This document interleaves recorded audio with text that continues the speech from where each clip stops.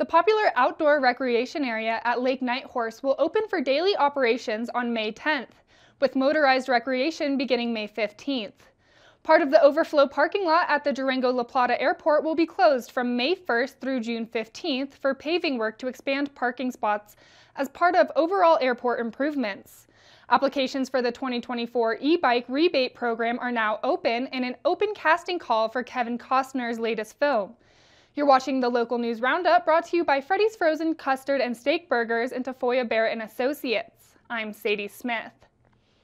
Want to see yourself on the big screen? A casting call has gone out for the Kevin Costner film Horizon. Filming will take place in Durango on Wednesday, May 15th.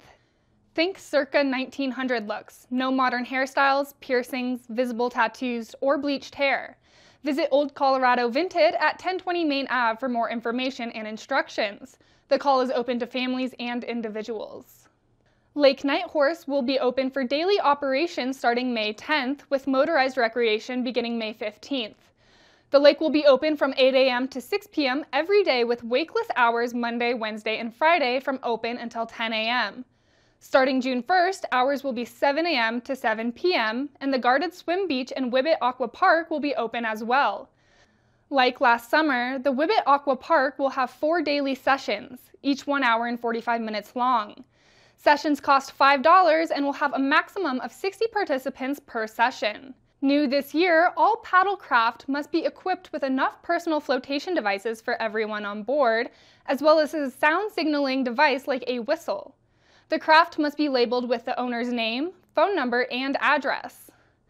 Additionally, construction work is underway on the entrance to Lake Nighthorse, with improvements to the entryway and to the installation of a new boat contamination station. Be prepared for an increased wait times for entry. The Durango-La Plata County Airport will close part of its overflow lot from May 1st through June 15th. The paving work will add 276 new paved parking spaces. For travelers out of Durango-La Plata County Airport, be aware that parking lots will hit maximum capacity a lot quicker, so plan an extra 10 to 15 minutes for your trip to leave room to find a parking space. Carpooling and organizing pickups and drop-offs are also highly encouraged during repaving work. The City of Durango is accepting applications for the 2024 e-bike rebate program. Income-qualified residents, students, and members of Durango's workforce can apply for rebates from $500 to $1,500 for the purchase of a new e-bike and accessories. There's an additional $150 bonus for purchasing from a local shop. Applications are due May 17th, and recipients will be selected by a lottery with all vouchers sent out by the end of May. The e-bike rebate program is funded by a $100,000 grant from the Colorado Energy Office and a $50,000 match from the Lodgers Tax Discretionary Fund.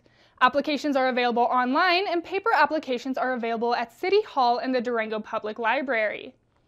Learn more about these and other stories online at durangolocal.news. Thank you for watching this edition of the Local News Roundup. I'm Sadie Smith.